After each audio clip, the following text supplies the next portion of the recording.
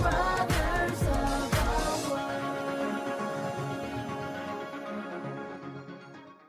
Good morning. How are you?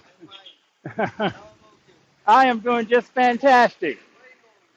I'm just going walking for a while. Just walking. Yes, sir. Huh? Oh, about what? Oh, okay. I was thinking. Thank you.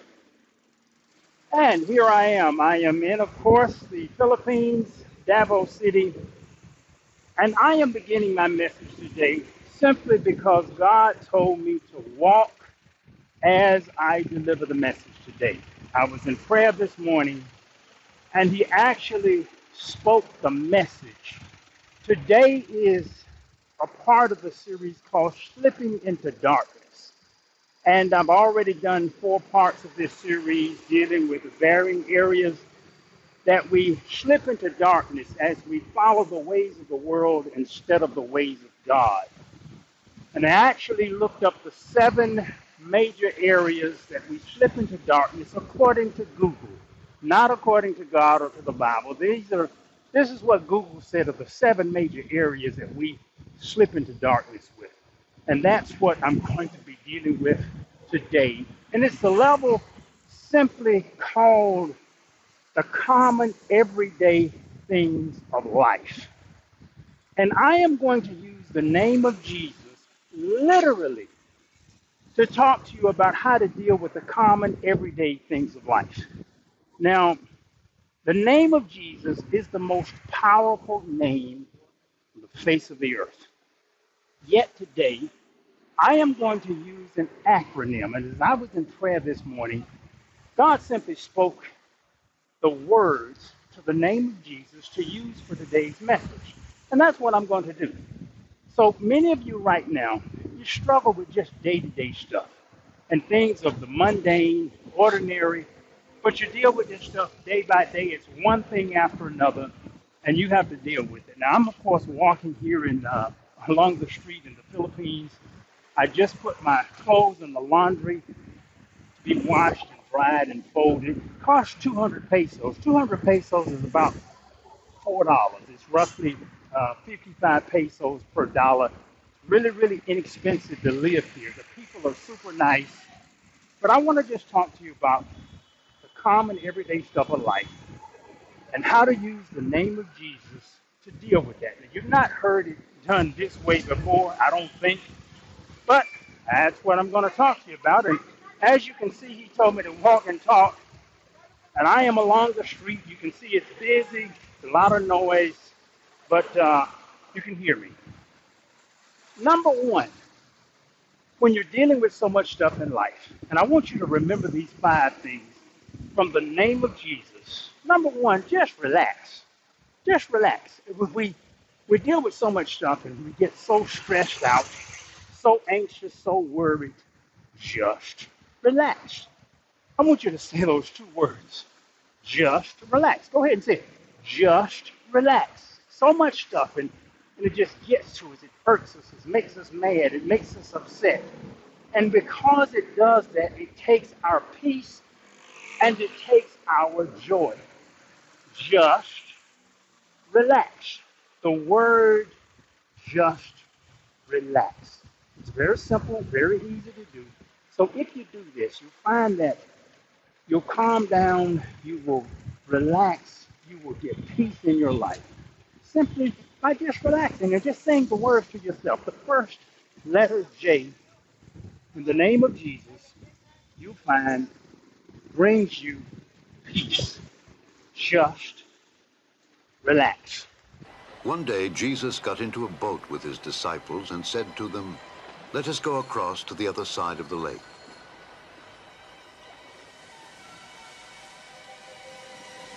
And as they were sailing, he fell asleep.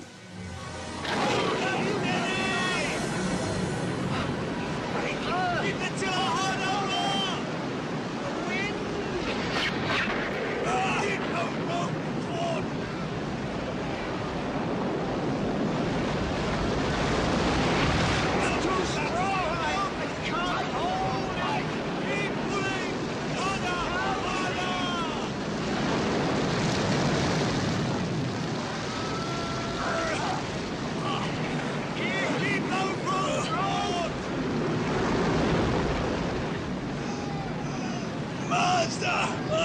Master! We're about to die! Waves are swamping us, we'll all drown! Help us, Master!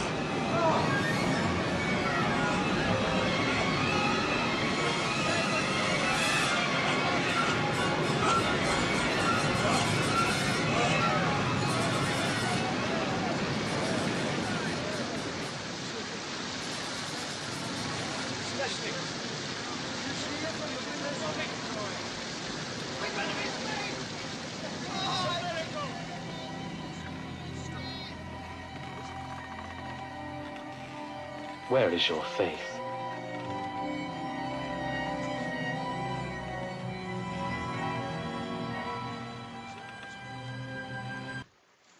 The letter E. Educate yourself. When you have proper knowledge about things, it helps you to put stuff in proper perspective. I'll give you a good example. I go to Florida quite a bit. I actually go to the dentist there in Florida. And as I was talking with someone recently, there is now a CDC alert about malaria in Florida. And there are two states the CDC has issued an alert on. That's Florida and Texas, because they have what's called locally transmitted malaria in Florida and Texas right now. So it's been all over the news about malaria in Texas and Florida. And I was talking to people about it. I said, well, first of all, let me educate myself about what is really going on. Let me see the real number of cases and the situation of malaria in Florida. So I looked it up. Florida has 22 million people. 22 million. You know how many cases of locally transmitted malaria are in Florida right now? That the CDC has issued this malaria warning that has everybody in the whole state and anybody planning on traveling to Florida worried. 5. That's right. 5 out of 22 million folk, there are 5 cases of malaria. Now, the alert is issued on Florida and Texas. Do you know how many cases of locally transmitted malaria exist in the state of Texas? And Texas is way bigger than Florida. You know how many cases exist? One. There are a total of 6 cases of locally transmitted malaria in Florida and Texas, and the CDC has issued an alert that has people worried all over Texas and Florida. Educate yourself. And when you educate yourself, you'll find that it's really not as bad when you really know the truth, when you really know the facts. The truth will set you free. Educate yourself. And even with those 6 people who have malaria, the chances are they're not going to die. They're going to get sick, but they won't die. And when you look at how many people die every day from cardiovascular disease, roughly 800,000 people a year die in America from cardiovascular disease. That means you'll have 6 people who will die every 5 minutes from cardiovascular disease, but we're worried about malaria and something that is so statistically improbable that it will never happen to the vast majority. So educate yourself, and it makes a tremendous difference in how you be able to change and keep the joy and the peace in your spirit. Just relax, educate yourself. The letter S, serve. Serve. You'll find in the Bible in Job 42:10. The Bible says that after Job prayed for his friends, God restored his fortune, and then God blessed him after he prayed for his friends. When we stop focusing so much on just us and our stuff and serve, it makes a big difference, because now we place an emphasis on helping someone else. And I believe it's why God has given me the command, help somebody every day. So every day I have to find someone in some way or another to help them, whether that's an encouraging word, whether that's in something material, but it takes the focus off of me all of the time. Stop worrying about you so much and serve. Help somebody else. After Job prayed for his friends, and you know, Job had the toughest trial in the Bible. He really did. It's the oldest book of the Bible. It's the first true book of the Bible. It has 42 chapters, and in 42:10, Job was going through all this stuff. He was telling God about all his problems, all of why I wish he'd never been born, all this stuff happening. But God didn't even listen to Job. He didn't turn his situation until Job put his focus on somebody else. Serve. Put your focus on somebody else. Do something for somebody else and stop being so self-centered. Sacrifice. Serve. Just relax. Educate yourself. And serve. Once there was a little boy who loved his family a lot, and he wanted to help them and care for them, just like Jesus taught. But one little problem made the boy feel kind of blue. I'm so little, the little boy thought. What can I do? His baby sister was fussy, and she was crying all day. And he thought, maybe I can see if my sister wants to play. He went and got her toy ball, and he helped her roll it around. Soon his baby sister was happy, and she didn't make a sound. The mother said to the boy, "You really helped our family today. Thank you for serving your sister and helping her to play. You might think what you did was just a little thing, you see, but you really helped me today, and it was a big deal to me."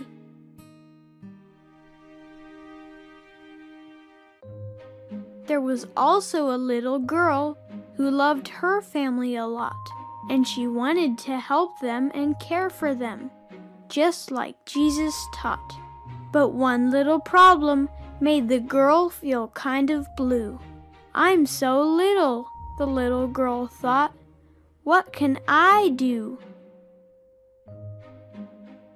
I'm going to be late for work, Father said. This is really bad news. I've looked around everywhere, and I can't find my shoes. The little girl noticed and said to her dad, I think I can help. This morning when I was reading a book, I saw them on the shelf.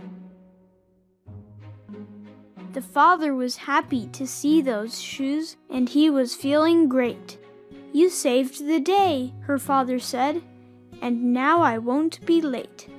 You might think what you did was just a little thing, you see, but you really helped me today, and it's a big deal to me.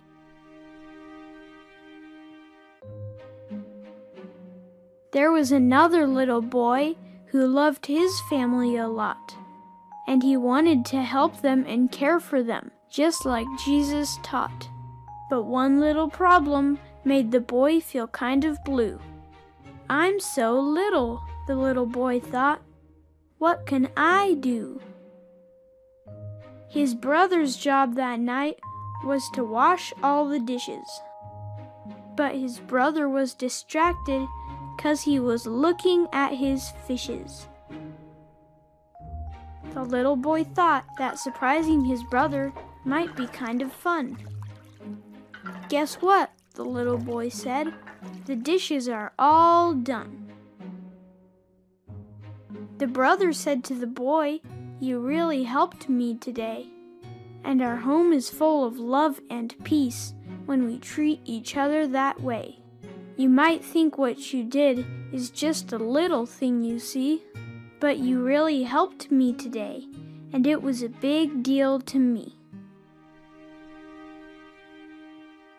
There was another little girl who loved her family a lot, and she wanted to help them and care for them, just like Jesus taught. But one little problem made the girl feel kind of blue. I'm so little, the little girl thought. What can I do? Christmas was coming up, and her sister prayed for snow every night. But every morning she would look outside, and there was never a snowflake in sight. The little girl noticed and said to herself, I know just what to do. I'll make some paper snowflakes and hang them on the window for you. When her sister woke up, she went to the window just like every day. But this time, when she looked outside, she smiled and said, Hooray! This is better than I imagined. I can't believe my eyes. Then she told her sister thank you for the wonderful surprise. You might think what you did was just a little thing, you see, but you really helped me today, and it's a big deal to me. God gave us families to help us learn and grow, and your family needs you, in case you didn't know. Love and serve one another. That's what Jesus taught. And even if we are little, we can still do a lot.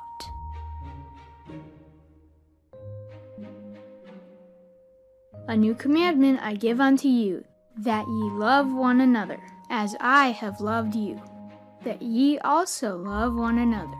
By this shall all men know that ye are my disciples, if ye have love one to another. We hope you enjoyed this video. If you like what we're doing and you want to support us, please visit our Patreon page at patreon.com/LatterdayKids.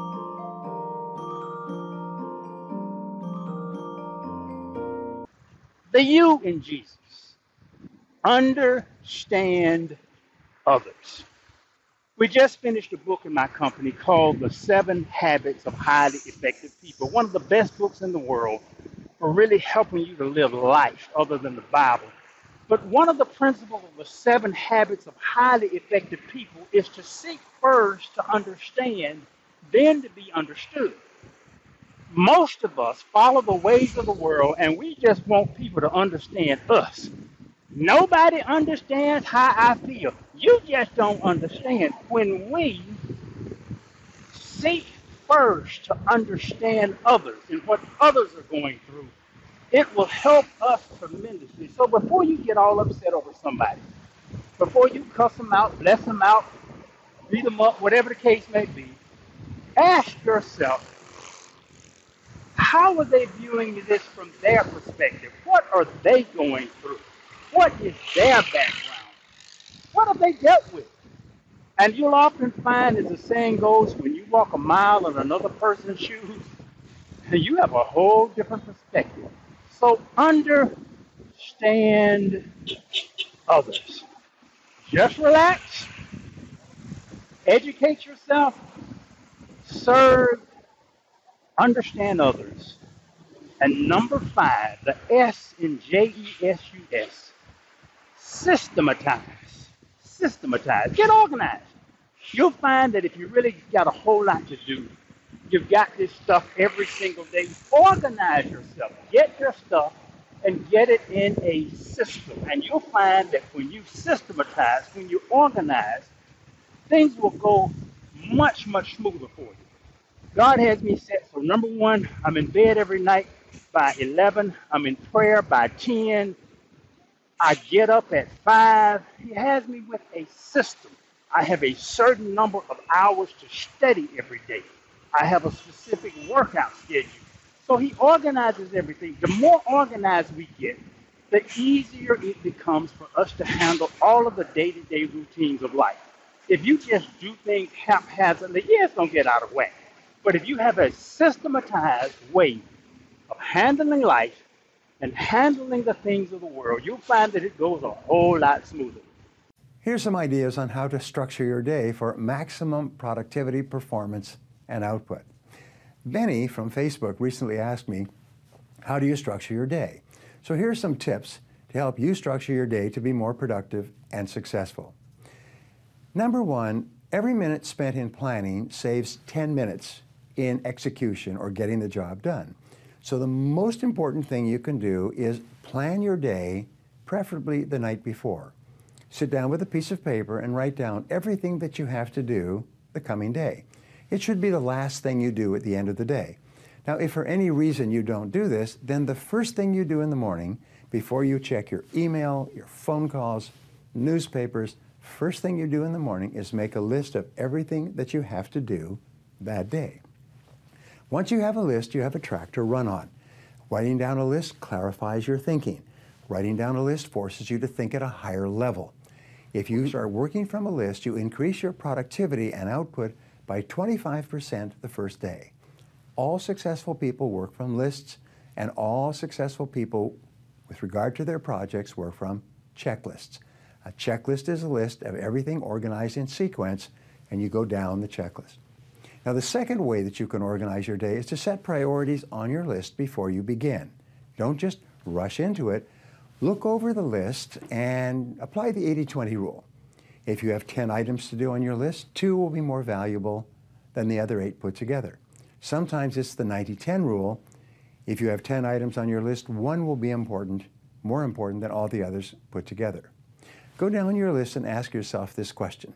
If I could only do one thing on this list before I was called out of town for a month, what one task would I want to be sure to complete? Now, in my life, I'm called out of town for a week, 2 weeks, 3 weeks, sometimes a month, all the time. Last fall, I was out of town and traveling in 15 countries over 36 days. So I have to look at my work list before I go, and I have to get my most important tasks done. So once you identify this task, this leads to the next way to organize your day, is begin immediately on your most important task, and then stay with it until it's complete. All of success in life comes from project completion. It comes from taking jobs, and a project is called a multi-task job. It means there's several little jobs within the larger job. And what you do is you organize your projects by sequence, the checklist, and then you start on your most important project, and then you stay with that project until it's complete. This process is called single handling. It's the most powerful success strategy that you can use in managing your time. You can actually increase your productivity by 50% by simply starting and completing your most important task first thing every day. So if you can do those 3 things, start with a list, organize the list by priority, and then start on and complete your most important task, you can double and triple your productivity, sometimes almost overnight. Thanks for listening. This is Brian Tracy on Success Talk. Did you like this episode? Make sure to subscribe for the next one and tell a friend about it. For exclusive content on sales training, leadership, business, and personal success, visit me at briantracy.com. And while you're there, sign up for my newsletter. Until next time, do the things today that will lead to the life that you desire tomorrow. Now, I've walked a while here. This is how God has, and maybe some of you seeing some stuff out here, looking at all these people. They're actually in line here. These cars are going to the dock to take the barge across to some islands here in the Philippines. But those 5 things, using the name of Jesus, just relax, educate yourself, serve, understand others, and systematize. Real simple. And if you just start with that first one, if you don't remember the other 4, just remember that first one in the name of Jesus. Just relax. Just relax. I can guarantee you, half of you will have something on this very day that has the potential to upset you. Just relax. Take it easy. Good evening. How are you? Good morning. Morning. Morning. Morning.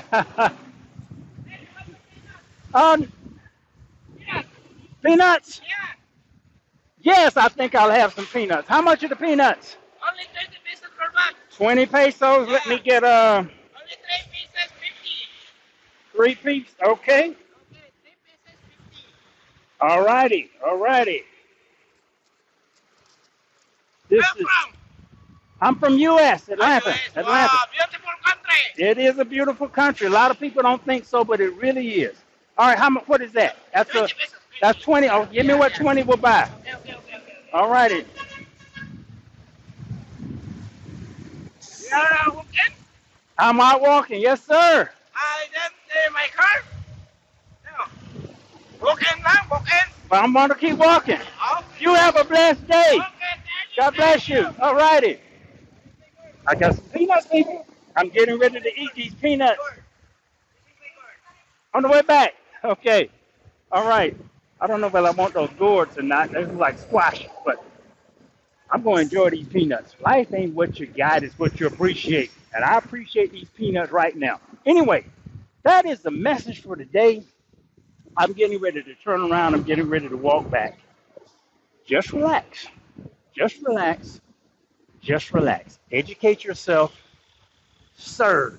Serve. Understand others. And systematize. The name of Jesus has power on so many levels. And today, God just breathed those 5 things into my spirit in 30 seconds during my prayer. Just relax, educate yourself, serve, understand others, systematize. Bow your heads and just let's close today with a word of prayer. I'm going to actually walk with my eyes closed while I'm praying. God will lead me and guide me. I hope I don't walk out in the middle of the street. Dear Heavenly Father, I just thank you for the people. I thank you for everyone who is present there today. And I pray that you bless them as they heed your message, that they just relax, educate themselves, serve, understand others, and develop a system. God, thank you for all that you have done, all that you have granted, all that you shall do. I thank you that you are our Father, and we are your children. In thy Son, Jesus' name we pray. Amen. Amen. I done walked out a little bit in the street, but God's got me. Don't do that. Don't do that. Don't do that. Don't you pray with your eyes closed walking in the street. This is Pastor Nathaniel. I'll see you in another couple of weeks. Now I am headed back with my laundry. This is my laundry here, and it's all neat. It's really in this pack. It's about the size of a pillow. When I took it this morning, and it took them 2 hours to get it done, when I took it, it was wrapped in a sheet. It was huge. All over my back, I had it twisted in the sheet. Big old bundle of jumbled clothes. When I got it back, size of a pillow. And it's just as heavy, but it's way neater. This is an example of when your life is systematized, when it's organized and when it's neat. Just a whole lot neater, easier to carry, even though you've got to lift just as much. A lot simpler, a lot neater, a lot easier. Systematized. Just go organized, and it's going to be a whole lot easier for you to carry the burden. Now, I am out walking on the street, and I've got on my, these are actually my water shoes. I carry them with me. I have them on because I've got all of my clothes at the laundromat. They're being washed, including all of my socks. So since I don't have on any socks, I wore these. But a lot of people are just fascinated by these shoes. I remember I was somewhere traveling and I was going into the gym with them, and a lady asked me, well, were these the new Yeezys? I said, no, these are not Yeezys. I'm not into style at all, and if I was, I don't think I'd be wearing Yeezys. And I went into the laundromat today, and the lady running the laundromat was just fascinated over my shoes. It's amazing sometimes how the simplest things that you think nothing of, other people are just fascinated with. So, this is Coach Bronner walking along in Davao City, Philippines in his not Yeezys. One of the things that takes some getting used to here in the Philippines is getting across the street. There are no traffic lights, and as you can see, it's kind of busy. So you just have to kind of walk out and hope they pull for stop for you, and you just go on across the street. Just relax. Just relax. Get on across that street and just relax.